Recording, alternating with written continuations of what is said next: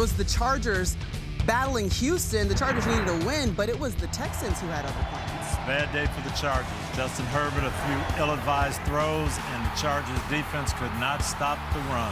Now the Chargers are on the outside looking into the playoffs, and next week it's Denver in LA. We'll see what happens with the Chargers. And Drew, Mahomes, the Chiefs just rolling today without Travis Kelce. Yeah, no Travis Kelce, no problem. Guys like Hardman, Pringle, everybody's stepping up. Over 375 yards of total offense for the Chiefs, and still the #1 seed in the AFC. Baltimore Ravens, another loss. Cincinnati, a lot of big plays. Speak of no problem, just wide open receivers all day. Joe Burrow was hot, over 500 yards passing. Yeah, the fourth most in a game in NFL history for big play Burrow. A huge win for the Bengals. Buffalo, New England Bills come out on top.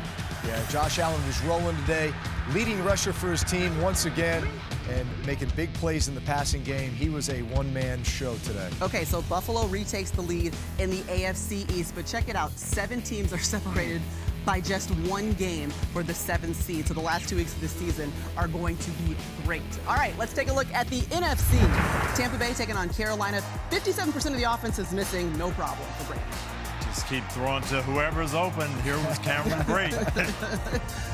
Meanwhile, Los Angeles Rams headed to Minnesota. Odell Beckham Jr. really getting in a groove with the Rams. Yeah, it wasn't their sharpest game. Turned the ball over a few times, but Cooper Kupp had a big fourth quarter, and OBJ just continues to build chemistry with Stafford. The Eagles rolled in the second half against the Giants. Yeah, and it was passing game today, not necessarily the running game that did it. And they get the win 34-10. That's another big man with a touchdown. That's Lane Johnson for the TD. So that's the best of Week 16. Now we find out what that means for our playoff picture. Steve Kornacki is here. Yeah, Maria, well, that Eagle win, that Viking loss, you can see it. The Eagles now moving into the top 7 in the 7 spot right now in the NFC, and that really is the drama when it comes to the playoffs in the NFC side. These top 5 teams all have clinched playoff berths, so the question is those final 2 wild card spots. And remember, New Orleans, they play Miami tomorrow. If New Orleans can win that game, they'd get to 8-7. We'd have 3 8-7 teams. The New Orleans probability would jump to 60%.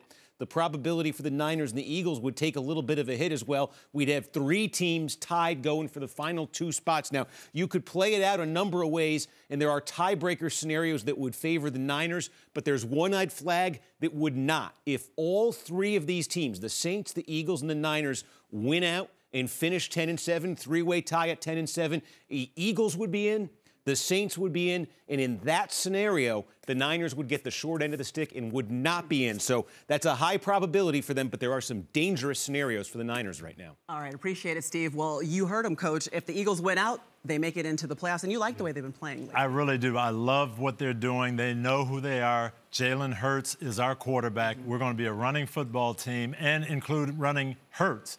So you have to bring that safety up to stop that run. Now we've got some young receivers who can make plays against one-on-one coverage, and they're playing good football.